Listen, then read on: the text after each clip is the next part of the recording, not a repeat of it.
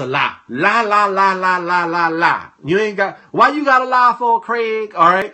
It's a lie, lie, lie, lie, lie, lie, lie. God is living and active in your life. He is dealing with you on a personal and intimate basis. He is interwoven. Not only is he's outside of space, matter, energy, and time. He is so awesome that he also fills space, matter, energy, and time. Amen. So he is dealing with, not only is he separate and apart, but he uses specifically the Holy Spirit and the incarnate Jesus to fill space, matter, energy, and time, and begins to deal with you on a personal, living, functional level. That's why we know he is alive. We know he is alive because we pray for folk and they get better. We know he is alive because he has manifested himself to us in a very living and active way. If you are saved today, the day he saved you, he made the fact that he was alive known to you. So what do we know about God? We know he is one, and we know he is living. So we believe that he is one, that he is the God, that he is the one true God, and he is the living God. Amen. Joshua chapter 3, verse 10, Joshua said, "Hereby ye shall know that the living God is among you." Amen. David, before he put a whooping on Goliath, he said, "Thy servant slew both the lion and the bear, and this uncircumcised Philistine shall be as one of them, seeing he hath defiled the armies of," guess what? "The living God." Amen. David in Psalms 42 verse 2 says, "My soul thirsteth for God, for the living God." Amen. Jeremiah chapter 10 verse 10 says, "But the Lord is the true God. He is the living God and an everlasting King." Amen. So we got to understand that when Jesus in Matthew chapter 16, verses 12 through 16, when Peter was asked by Jesus, "Who do you say that I am?" Guess what Peter said? Peter said, "Thou art the Christ, the Son of the living God." So our God is living. He is active. He is involved. He is not some trifling landlord that done given us this broken up house and left us and you on your own to fix your house. Okay. So not only is he one, not only is he living, he is the true God. And what is truth? You always remember, this is a deep definition. Remember this, write this down, write this down, write this down. Truth is reality. Truth is reality. That's why you know reality TV ain't truth. Reality TV ain't truth, but truth is reality. And guess what? Our God is real. So he is the reality. He is truth. Amen. He is the true God. Now, why is this important? Why is this distinction of the true God important? It's because you have to always step back and remember that there are many gods. Always remember this. God, the word God, is nothing but a title. In order to stay current with the young folks, I listen to the Breakfast Club. You listen to the Breakfast Club? There's this knucklehead on the Breakfast Club. His name is Charlemagne the God. In the 1990s, when my favorite rapper, his name was Rakim Allah, or Rakim the God.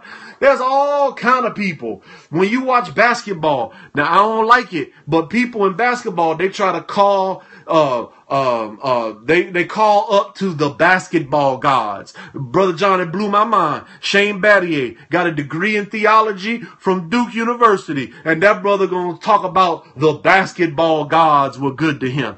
I'm like, bro, what kind of Jesus you believe in? All right. So there's all kind of people who believe in gods, but we believe in the one true and living true God. Amen. And the scriptures bear out about the true God.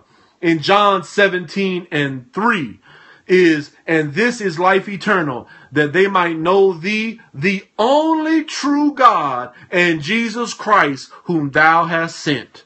Amen. That's what the scriptures testify in John 17:3.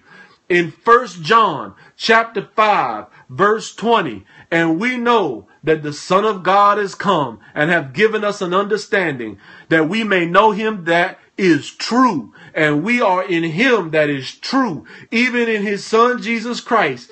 This is the true God and eternal life." So that's what the scriptures manifest in 1 John chapter 5, verse 20. 1 John chapter 5, verse 20. The scriptures bear manifest that it says that he is the true God and eternal life.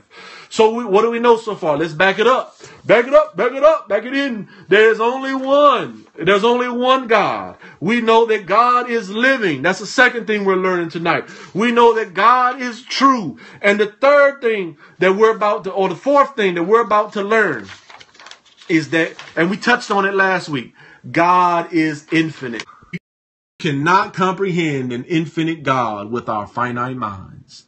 We cannot comprehend an infinite God with our finite mind. Even what we know about God, it's just a dab. Because your mind is finite. Like this is your mind. And this is God. Okay? So you're only touching on just a sliver of what God is. Amen. It's only a sliver, and you can only understand him. You can only stand a portion of him. You can't really even understand the full thing. But he has revealed himself. He has revealed himself, and there is elements of God that you need to know. You'll never understand everything about God. Just like what James White said on that video that I sent to y'all, that I posted for y'all to check out.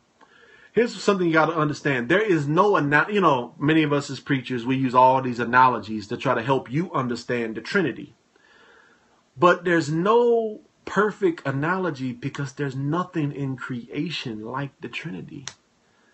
Because there's nothing in creation that has that kind of symmetry or that kind of elegance or that kind of unity. There's nothing in creation that rolls that tight. That's that beautiful, that sticks together. There's nothing in creation like that. So there's no analogy that's perfect. So if you ever give it, like one of the big analogies is Father, Son, Holy Ghost is ice, steam, and water. Kind of thing. They all water, but they come in three different forms. All right. That's one analogy that people like. But what I'm trying to share with you is all of the analogies break down when it comes to explaining God, especially in the Trinity. From this standpoint, is that there's nothing in nature that reflects all of the elements of the Trinity. All of the analogies will fail because it's like that song, Nothing Compares to You. All right. And I ain't going to sing that one. All right. But my point to you is that there's no comparison. You can only understand just a little bit. All right. You can understand just a little bit. All right. Now, the next element of God that you got to understand is that we believe that there is only one true and living God, and that he is an infinite. And the next point is he is an intelligent. All right. He is an intelligent spirit. Amen. The intelligent spirit. He is an intelligent spirit. And what do we mean by that? He has the ability to process information. He processes, not only did he process information through a plan that he established, and not only does he step outside of time, and does he change, that he shape everything and nothing surprises him outside of time. He steps into time and processes information and engages with you. He is an intelligent spirit. He is not just some inanimate. So why is this important? Let's break this down. And when I was young, I used to fiddle with this thought that maybe God isn't what we think he is. Maybe he is a conglomeration of many principles that are everlasting. So as an example, maybe God is a combination of love and peace and numbers and everything else. But my point to you is if he is a conglomeration of those things, he is an intelligent conglomeration where he is processing, he's involved, he's active with you, he's responding to you. This is not some machine that you are dealing with. This is not some force of nature that you are dealing with. This is not, and the big thing where you get into the especially with my fellow Jedis, is you get people who are into Jedi stuff or certain types of Eastern mysticisms or Eastern meditations where they believe in a concept of God, but for them, God is energy. Another big thing for people who are into quantum physics and everything else is that they have discovered that all of us are vibrating and we give off an energy or a aura about ourselves. Well, yeah, whether that's true or not, I'm not doubting that or hating on that or whatever else, but you got to understand that while God has energy, and energy is an element of God, God is not just energy. God, as much as I love Star Wars, amen, God is not the Force. Okay? God is not the Force. Okay?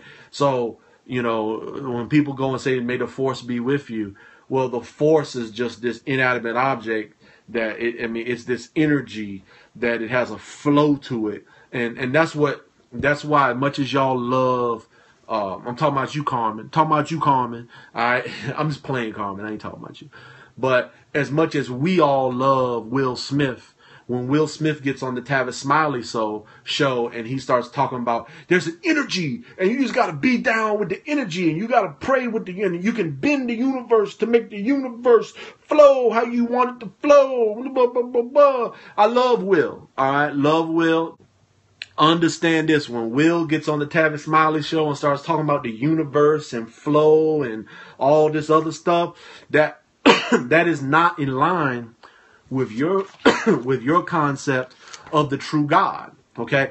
And why is this dangerous? Is because when these icons on the movies or whatever else, when they get on TV and they start talking that talk and they start talking all these things that sound quasi-spiritual, it's easy for Christians to get sucked in. You got this millionaire who's successful at everything in life, and he's got all these millions and all this other stuff. And at that time, when he went on the Tavis Smiley show, he went and he was successful and none of his movies had bombed and everything he was touching was turning to gold. And then he starts talking about the universe and energy. And that's one of the biggest self-help videos that is on Facebook or that's on YouTube is Will Smith's Talk with Tavis Smiley. Now, if you Google that, you need to pray before you watch it. Let me say that 2 more times. If you Google Tavis Smiley and Will Smith, you need to pray before you watch it. Let me say it 1 more time. If you Google that, Will Smith and Tavis Smiley, you need to pray and protect your spirit before you're watching it. Because they're talking about the Force. They're talking about the secret. They're talking about this energy. The only thing is, if it's just energy, it's not going to tell you that you a sinner. It's not going to tell you how you need to change direction in your life. If it's just energy, you just catching the wave. You're like, what's the name of that Sprite commercial? You catching the wind or whatever else, okay? No. Our God is an intelligent spirit. Amen? Where he's not just some dumb energy that's flowing. No. He is interacting with you. He is observing you. He is watching you. Amen? All that lies that they told about Santa, there is some truth about God. Amen. So understanding this, Ephesians 3:10, it says, to the intent and now unto the principles and principalities and powers in heavenly places might be known by the church the manifold wisdom of God. And one of my favorite verses in the Bible, John 4:24. God, and if you don't memorize any other scripture in the Bible, you need to have this one in your spirit. God is a spirit, and they who worship him in spirit